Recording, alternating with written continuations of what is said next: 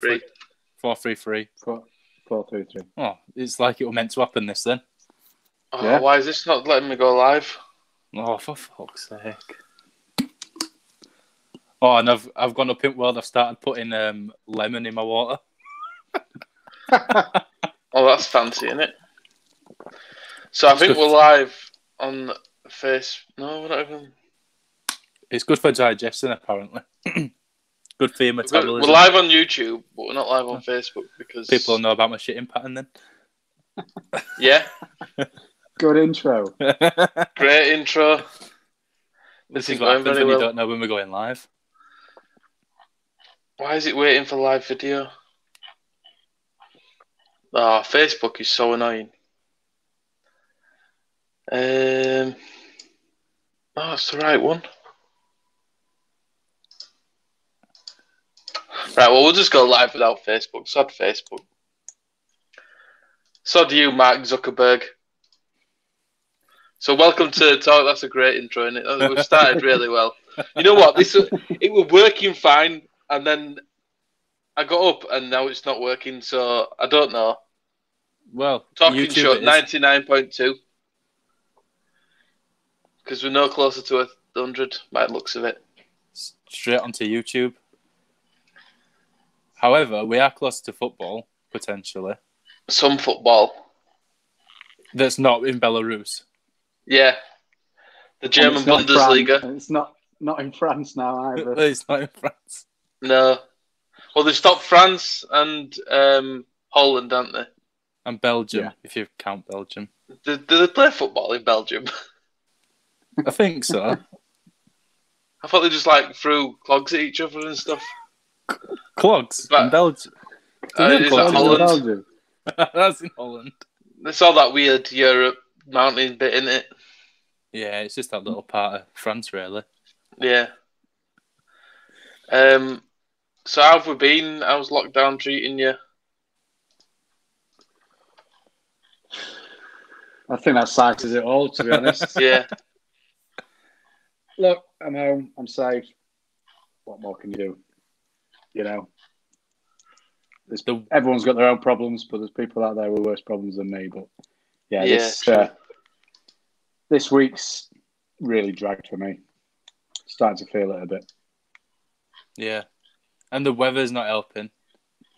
Yeah, I think end of last week and the weather into the weekend were fantastic, and then it's just fallen off a cliff, hasn't it? It doesn't look like it's going to get any better anytime soon. I think that was the one thing that was keeping everyone on a bit better spirits. But I suppose in a way, though, it might help the situation that people aren't going to go out now. It might just make things a bit quicker. Keep people inside, yeah. Yeah. Yeah. So, well, I guess we'll see, won't we? We will. We will indeed. I think Facebook is up and running now. Right. So we're good on all platforms. All platforms communicating. So let's start. Last week we asked about the Carragher challenge. Is that what everyone's calling it? Well, it's Carragher who set it, I think. So I didn't know that. I didn't know that one. Setting a team that have never played, or that haven't played for the same team or the same country. Is that right? Yeah. That's right. Right. So I think I've done that right then. So let's start off in goal. Who's everyone got? I've gone for the extrovert Paraguayan who likes to take a free kick and a penalty. Chilavert. Nice. 90s hero. Absolutely. Bit of a maverick. See, I follow the same route to you, Raggy. I went for Brazilian Chini. Rogerio Chini. Okay. But what era were he from? 90s, well, to early 2000s, but I think he retired in like late 2010s. All right. But again, he loved the free kick and he loved the penalty. And I think he was the keeper for the World Cup winners squad in the World Cup winners squad in 2002. That's kind of my weak link, and it's kind of a waste of a Brazilian, I feel. But it's the only way I could make it work. It's a big shout to go Brazilian keeper. But I just thought if I go Brazilian keeper, I've kept my options open outfield. You'll understand. Okay. All right. Well, I went for what seemed to be the big choice on Twitter, and that was Oblak from Atletico Madrid. And is he Slovenian or Slovakian? One of them. Maybe Serbian. Maybe Serbian, something like that. I genuinely don't Eastern know. Europe somewhere. As we've heard already, my Slovenian, my European ain't great. Good European. Yeah. Brexit means Brexit and all that. I could tell. But it's a good option though, because he's obviously an elite goalkeeper and he's from a... Yeah, I'd ruled him out just because I'd seen so many people put him in, and I thought that's a bit of a cheat for me. Bit of a cop-out because I'd never even thought of him. So, yeah, that's why I'd ruled him out for my team. So are we doing right back first for the defenders? Can do. So I changed mine just before we came on, and I'm hoping that it works. It should do, but I've gone for Paolo Maldini. As a right back? Yeah. We played right back a bit. I'm sure he did. He played left back more. A hell of a lot more. Or centre back. Could play anywhere.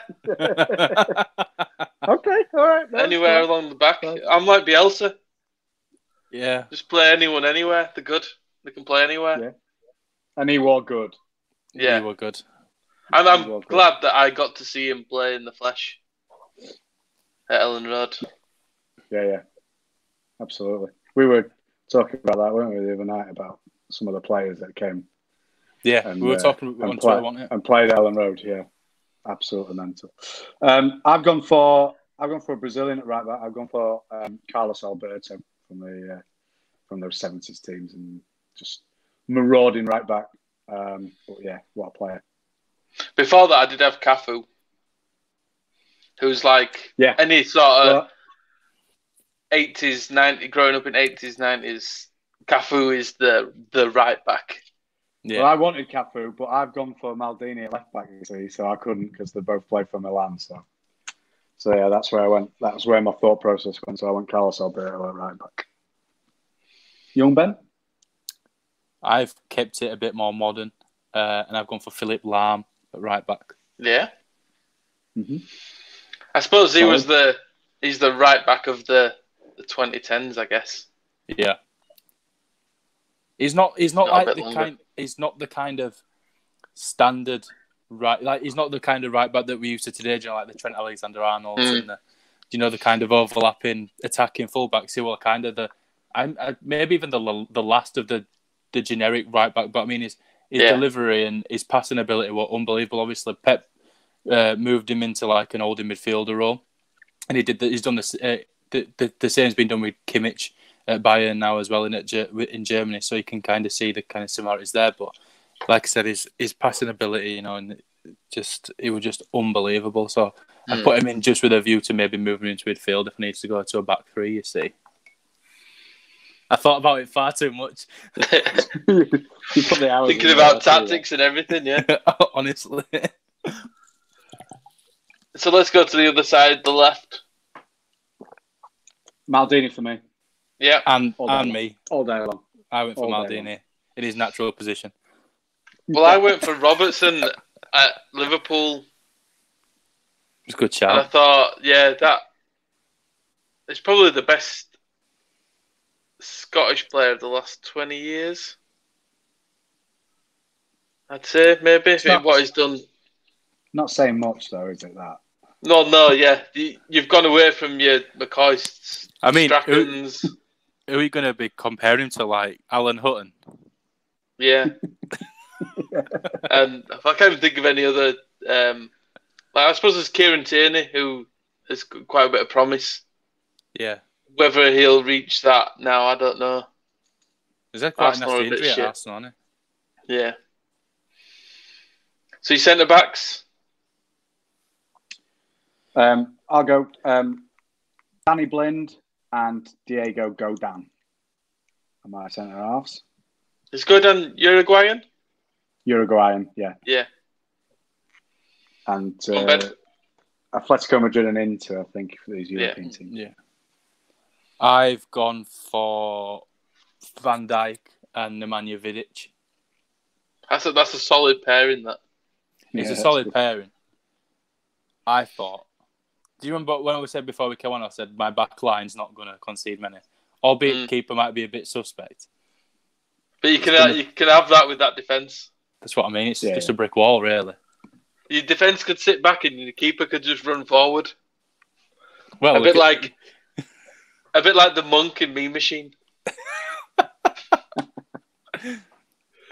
So I've gone you could stick Bailey Peacock Farrell behind that defence and you'd be all right. I've gone for Vincent Kompany because I think he just epitomises a centre back. Like it was always. I remember it from like playing Football Manager before he went to City. He was like a wonder kid, and then he went to City, and I think it was quite a low price as well. But then from what he did from City, he sort of went from maybe a mid-table Premier League player to being the Premier League winning captain multiple times. And I think just his story is been really good. And then I went for a youth player in an up-and-coming sort of player in Kubali, who's at Napoli, who's been linked to quite a few Premier League sides as well, I think. Yeah. I think the point that you made on Kompany is quite valid, actually, because he's almost... Well, I mean, I think they've already got part of the training ground named after him because they named the pitches after the legends now. But he genuinely is kind of one of the real legends of Manchester City, really. I know you look at in terms of modern day and how they're known now, because they were founded in 2009. He's kind of one of the kind of staple main points of that team. And I had him in mind until I changed it, actually, to be fair. And to be fair, probably would have slotted in. I don't know why I took him out. But yeah. So that's his defence. Have we gone 3 in midfield? Yeah. Yeah. So we're just going to go all 3 each. Do you want to go first, Raggy? Yeah. Yeah, all right. I'd have the Leeds connection in there. So Billy Bremner was one of the first names I'd gone for. So it's Bremner, Michael Ballack, and Zinedine Zidane. So that's not a bad midfield 3, is it? That's solid. You're going to win the ball and keep it, I think, with those 3. There's no doubt about it. So Zidane, there's 2 names that I had to go for first, and Zidane was obviously one, just because, to be honest, he's the player of my generation, I think. Certainly of his generation. Before you Messi and Ronaldo's, I think he was the best player there was at that time. So that's my 3 midfielders. I've gone very similar to you. I've also got Zidane, and I've also got Billy Bremner in mine. But I've gone for Gaza as well. Nice. I've gone for Gaza. I've got I've got a reinforcer in Bremner. I've got the passing ability of Zidane, and then I've just got Gaza that can just do what the fuck he wants. Yeah. Free roll. Yeah, free roll. Well, I've got number 10. I've gone with N'Golo Kante. Solid. Just for what he did at Leicester, really. He pretty much came from nowhere and then became probably one of the best defensive midfielders in the world. Then I've gone for Christian Eriksen because I thought for a few years at Spurs he was just unplayable. And dead ball situations, even though they probably won't get a look in with my strikers. But then I've gone Gaza as well, which only just came to me today, and I thought I could put him in. Said I didn't have any English players, and I thought, who could I have in the middle that doesn't match with any of these? Because you could have gone for, I'd have gone for Scholes, who I thought, even though Man United and we don't like Man United and whatever, but such an underrated player, really. Even though everyone raved about him, he should have done a lot more for England. Yeah, I mean, he was playing on the left-hand side. Kind of before me, really, but I know he was playing on the left-hand side for England. Yeah. But, I mean, you look at, like, the 2 central midfielders at the time in Gerrard and Lampard, it's kind of tough to for me anyway, to justify moving. The argument of that decade was, can they play together? Well, yeah. And it never really worked because we never really did anything. No, we didn't, you're right. Yeah. So on to strikers, wingers, whatever, attackers, we'll call them. The front three. Attacking. Has anyone gone for a false nine? No. No. I'd say mine's a bit more of a target man. I've got a target man. I've got a target man. Let's all say our target man then. Okay. Start off. Ben, go first. I'll go. Come on, Ben. Lewandowski. Ooh. Raggy. Shearer. I've gone for Big Drogba. Didier. Nice. All solid shouts. Yeah. That's a decent front three in itself, to be fair. Yeah. Yeah, true. And then, so I've got Shearer up top, and then either side of him, David Silva, who I think he's one of the most cultured and beautiful to watch footballers that's ever been in the Premier League, and Messi. Yeah. Who has got the free role in my team. He can go do the football he wants. But yeah, Silva, Shearer, and Messi up front. I went for Messi and Cristiano Ronaldo, just mainly because for the last 10 years, it's been about them two on it. Yeah. As much as I'll say all day long, Messi is the better out of the two, they are the two best players of the last 10, 15 years. It's funny shit to say that, though, because the Ronaldo and Messi debate will literally go on forever now. Yeah. Like, because it's so unusual to have two players of the same caliber that they are playing at the same time in the same kind of era. So they can be directly compared, but you can't compare the two for me, I don't think. I think they're completely different players. And without doubt, yeah. On a completely different planet to what most players do anyway. I mean, we've just listed 11, well, I ain't yet, but good footballers. But you compare, like, I've also gone for David Silva and Messi. And as good as David Silva is, and he is unbelievable, Messi's like so far above in what he can do. Yeah. Like, even players like your flair players like Ronaldinho, and all those kind of players who played with him at Barcelona, he still stuck out like a sore thumb. He was still one of the best players on the pitch from bursting onto the scene. Messi just has that ultimate football ability. He could just do anything with a football. Whereas, with all due respect to Ronaldo, he can do a lot with a football, but he's got there on his physique and his athletic ability. That gets him up to that level. Whereas Messi could put on 10 stone and he'd still do the same things. Yeah. In the same way that, like, you look at Maradona, he could probably smash 5 grams of coke in and go do the same thing. Well, he probably did. You know what I mean? Yeah. Yeah, I mean, that documentary that documented his time at Napoli that was on the TV recently. I can't remember what it was on. It was on Channel 4, yeah.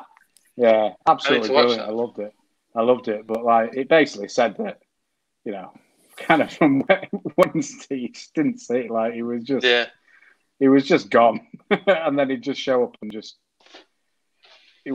he'd show up on a Thursday and be ready, ready to play on a Sunday, and then go again, and you won't see him again until Wednesday. Yeah, exactly. God knows what. But then producing that and literally taking a team that were doing nothing and just dragging them up to, was it 2 Serie A titles while he was there? The only time they've ever won it. Unbelievable. I watching that, I couldn't believe the reaction that rival fans give against Napoli. Like, they were literally like hated by everybody, like despised by everybody. Is like just a piece of shit, basically. And then, like, Maradona kind of glamorized them in a way and made them like a European force, I suppose, at the time. Yeah. I think the Messi Ronaldo thing as well is, for me, my personal opinion is that Messi is a footballer, is an athlete, and that's how he's seen around the world. Is Ronaldo's more of a celebrity, he's a bit more like the star factor that David Beckham has, for example. Yeah, I think he's a huge amount more ego, isn't he, than the Messi side. But I mean, he is an exceptional footballer as well. It's not style over substance. He can deliver as well. I think he knows that. His ego says that, doesn't it? Yeah. So when we were discussing this through the week, I sort of thought in my head, could you do a Leeds United team? So a Leeds United team that haven't played with each other. And the answer is, you can if you stay up until 1:45 in the morning thinking about it. Well, I've not done mine yet. In goal. Oh, fucking hell! Right, we'll talk about it properly when we've all done it. But mine were a shambles. So this is going to be for everyone who wants to get involved. Get involved on Twitter, whatever. Send in your Leeds United teams that haven't played with each other. I might message LUFC stats or something to see if he can back up who's played with who. I don't know. Yeah. There must be a way of doing it because there is. When we were discussing it, weren't we, Ben? That there's a bit of an overlap because before the transfer window, you could sign anyone. I think you had Radaby and Strachan, who had 2 months before one left and one came in, then the other left. Literally, yeah. So maybe we might put a bit of a thing in there that they had to be over 3 months or something like that. I don't know, or half a year. We'll make rules that make it easier for us. Yeah, exactly. Yeah, say tough shit. Solid. That's what rules are there for. Breaking. Yeah, exactly. Yeah. Or finding a minute loophole that we can make things easier for ourselves. Yeah.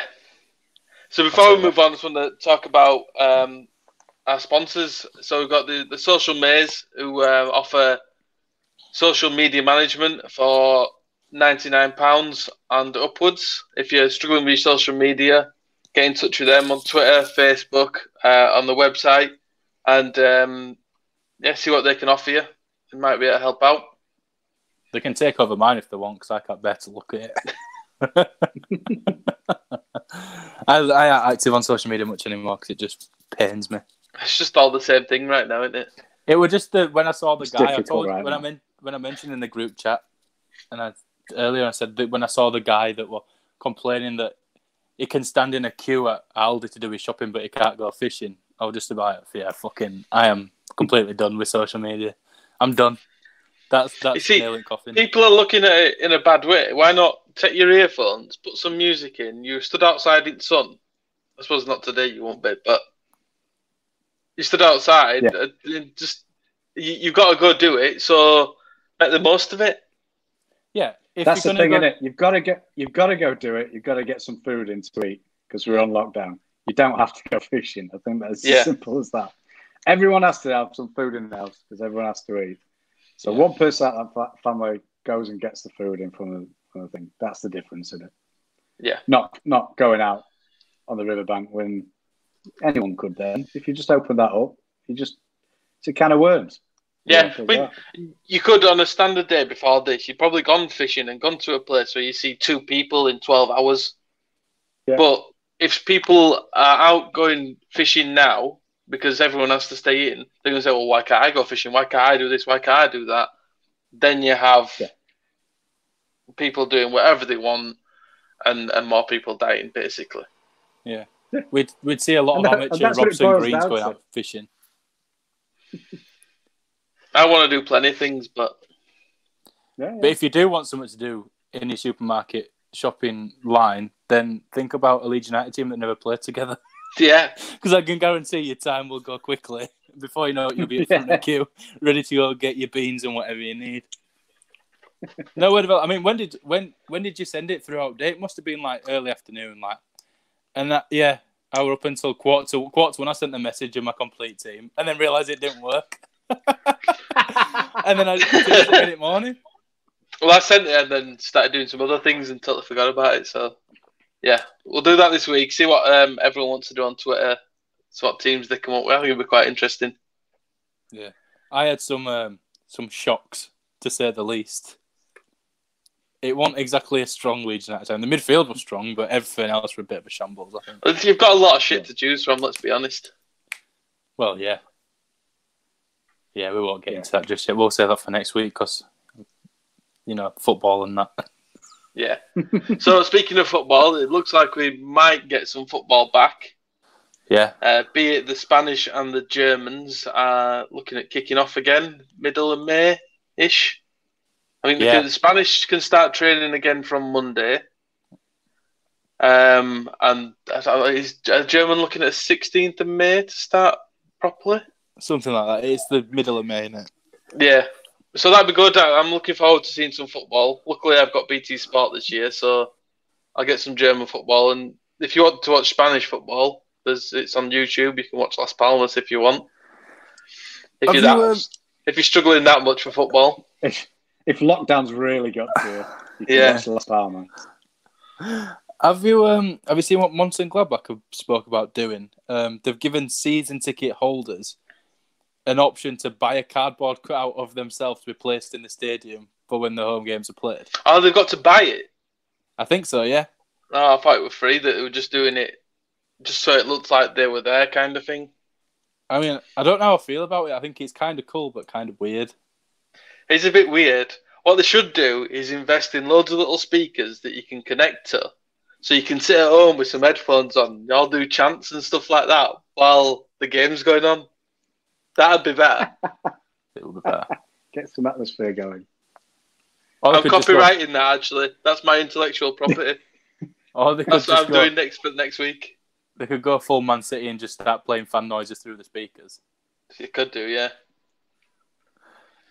We don't need it. We've got that white noise that we can just turn on. Norwich are going forward again. Noise. Yeah, exactly. They're on the attack. The opposition are on the attack. Turn on the white noise.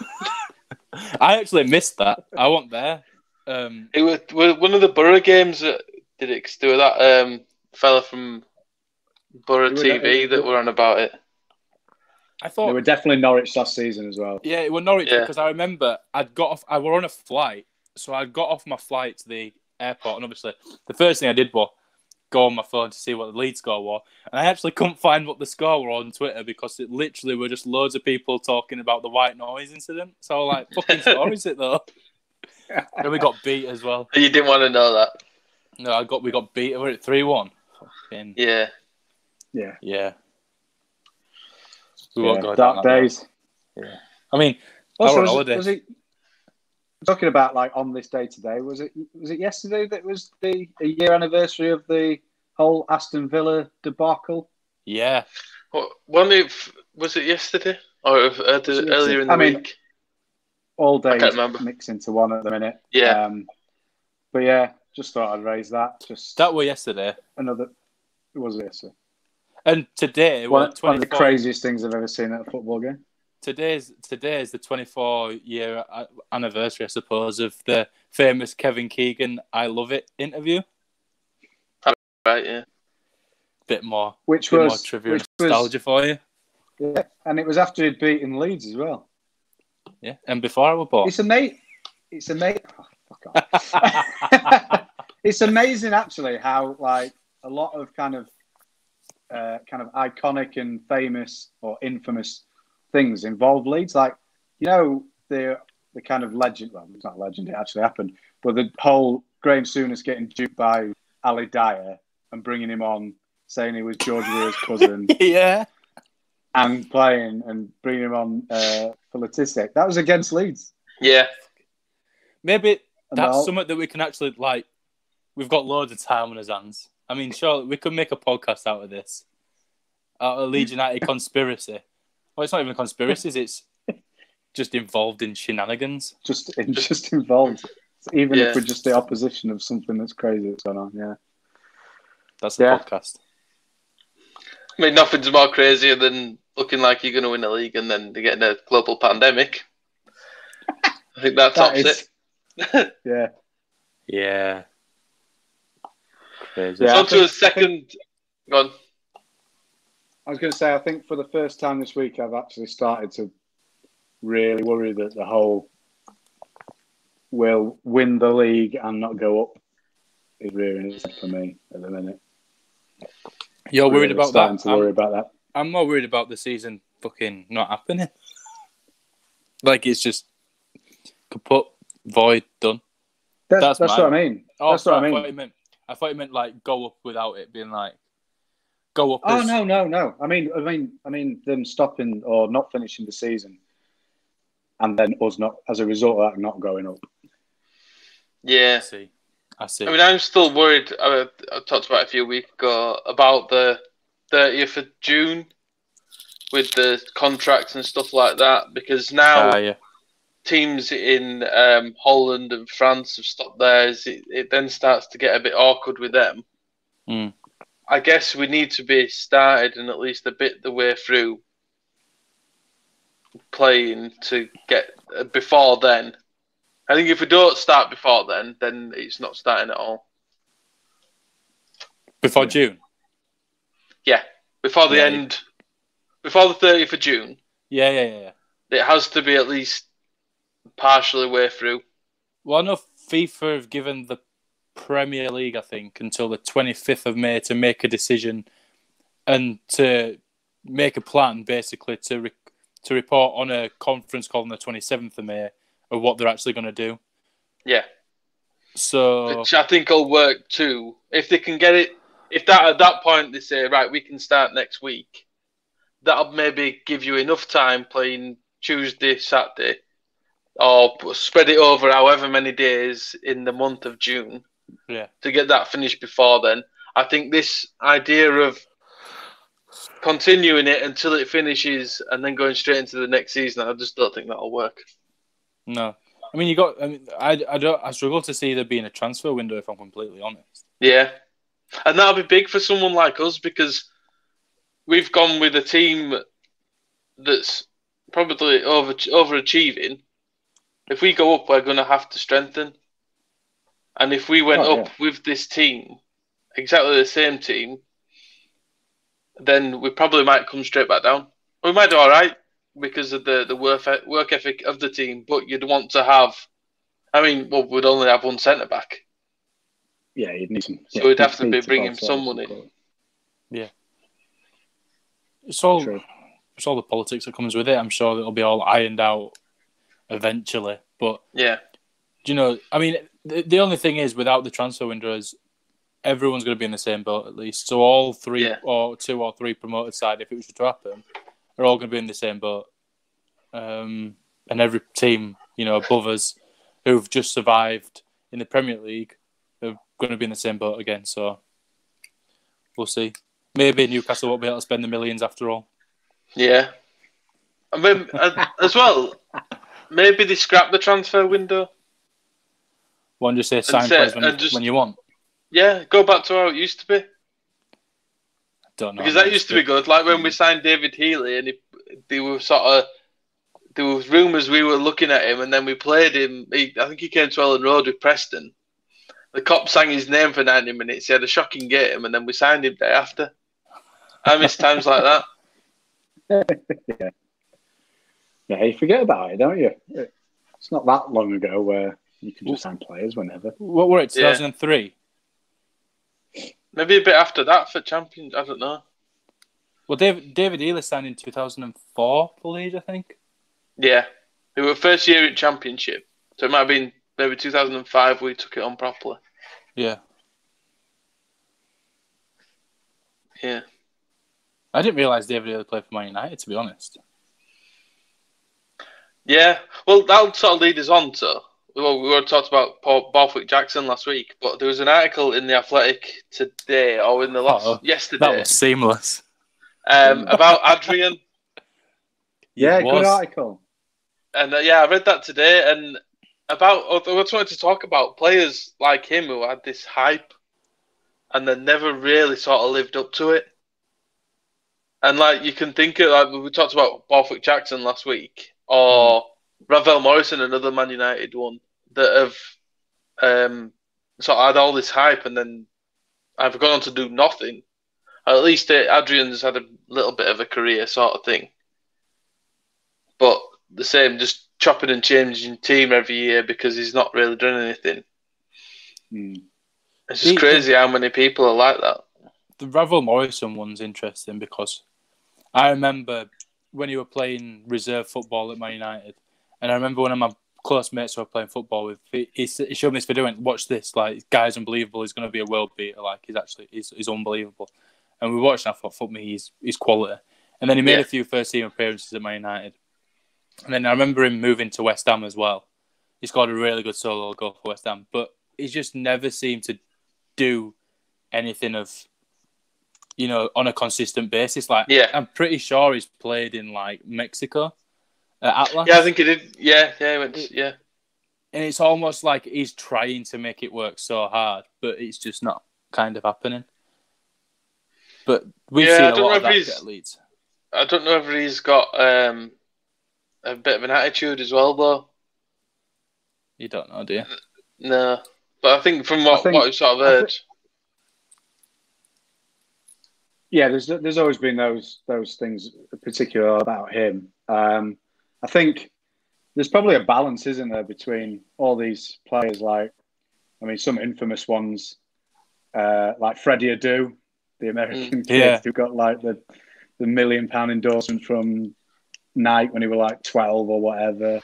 Curlon, can you remember that Brazilian guy who did the whole seal move and he like were heading it around and running past players, headed it past him, and all these kind of things that were all part of like my adolescence, and all these players that are going to be world beaters, anything like that, and never ever did anything in the game, despite, and it's probably a balance between maybe attitude or maybe just the fact that they should not have been like hyped to that level. And that's what those picked up on that Adrian interview, is the fact that it's just really unhelpful that anybody with any sort of promise at a young level from Flamengo just gets labelled the next Zico, and then it just hangs around their neck like an absolute albatross, and it's more of a hindrance than that. And everyone said about Adrian, it's like, and there's quotes from Redfern in that article that says like, you'll do something in training, and you go, Jesus, that's good. But we couldn't put up with his inconsistency at the time. We were battling for our lives. We were looking like we could go down, and I couldn't trust him to go out on a field because he couldn't reproduce that all the time. Yeah. And that it's just one of them, and it's just that's just followed him around everywhere he's gone. But everywhere, it was always a big fanfare. I mean, I remember when he came in, I was so excited. I was so excited for a Brazilian player like that who came with all this, and things weren't very good at Leeds at the time. You thought they were shit hot on Football Manager that season as well, and you're thinking, this is it. No, it wasn't. As well, though, you look at the environment they're coming into. Like, we have a lot of patience with our own young players. We've got a lot of patience for our young people. I think as a fan base, everyone would agree with that. But any player that comes in, especially with promise, that we've paid a fee for, or with loaning, that we're paying high wages, there's there's that massive expectation already. So it's almost like, if you are not as good as I think you are, then it's going to go downhill from there. And it's obviously the confidence thing and what it's like. Everyone that's played for Leeds have always spoke about what it's like to play at Ellen Road, it's like to play for Leeds United, like to wear that white shirt. So, it's almost like it's a really tough move, to say the least. And like you said, Raggy, given the circumstances, it wasn't exactly a great atmosphere at Leeds. We were fighting for his life and stuff like that. So, we were never really given, the best kind of platform. But he never really took the opportunity with both hands either, I suppose. Yeah. It seems to be the case in Adrian's sort of career that's the same thing in every sort of club since he left Flamengo. There was their moments of brilliance, but never enough, and it was always liked, but teams never wanted to sort of keep him on and stuff like that. Where has he gone? Where is he? What's he doing? He's back in Brazil now. In Brazil. But I think he's on loan from a Swiss side, Sion, something like that. Apparently, there's a story on the article in the Athletic that Sion was playing in the next day, and he ended up in a casino in like Cannes or something like that, in a French casino. And he only sort of went just to enter this competition. He didn't think he'd get to the end of it. And then because he got to the end of it, he couldn't make. They wanted all the team. He wasn't playing anyway. But they wanted all the team to travel with them. Because he made it to the final, I think he won like 13 grand in this poker final. And because he got to the final and won that, he didn't make the team. And I think he ended up getting fined and had to give half of that money back. So that was worth it. Yeah. But yeah, it's I remember the move. I remember it because it was so. Like you said, they were good on Football Manager. We were so good on FIFA as well. Mm. And then obviously, like I was a teen at the time, so I got I was so excited. But I remember then there were all this like conspiracy around his transfer to Leeds as well. You know, because they were on loan somewhere and then suddenly returned to his parent club and then coming to Leeds, and it was just all they've got and mirrors. Really weird sort of third party. I think FIFA have cracked down on it in the last few years, but you could own companies could own players. So a team would own 30% so they could play, but then the company would own the rest of it. Okay. So because it was a loan, you wasn't really loaning them off the team. You was loaning them off a company. All right. Which was.